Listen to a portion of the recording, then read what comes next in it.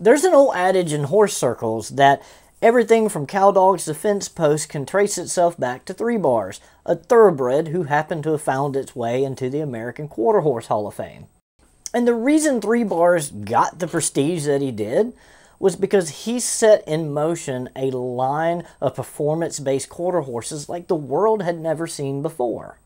And a lot of that has to do with a particular son of his, known as Lightning Bar.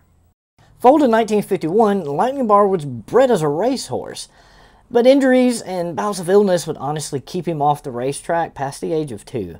He was bred and owned by Art Pollard, who would honestly have him for his entire life. Lightning Bar, like we said earlier, was by Three Bars, and out of a dam known as Della P, who was a daughter of a thoroughbred stallion named Doc Horn. Art actually owned Della P. He had purchased Della P from Dink Parker for $1,750, somewhere in the late 1940s. When Lightning Bar was about 5 days old, Pollard was afraid he had some leg problems, and he looked a bit buck-kneed.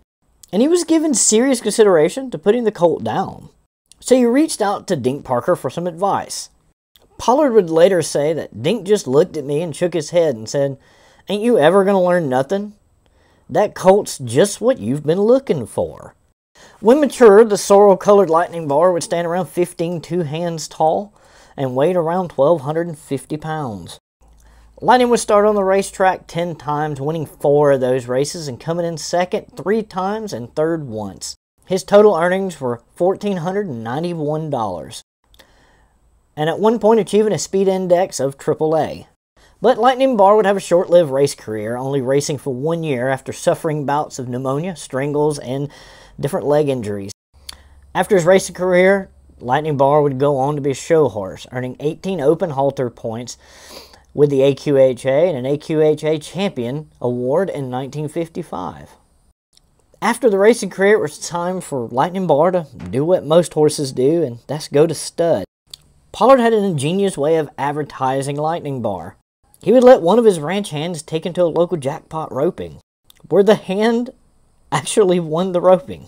Lightning Bar was also super intelligent, as Pollard would say he had to be very careful with the type of latches he used on gates because Lightning Bar was quick to figure them out. But at the age of 9, it would all come to an end for Lightning Bar. In 1960, Lightning Bar would die from colitis X, a blanket term used for several known intestinal diseases. There's no real known origin, and onset is sudden, and death is pretty quick. But before his death, he would give us 7 crops of foals. And his most famous? Doc Bar. Pollard would sell the remaining of his horses after losing majority to colitis, and it would be 15 years before his return.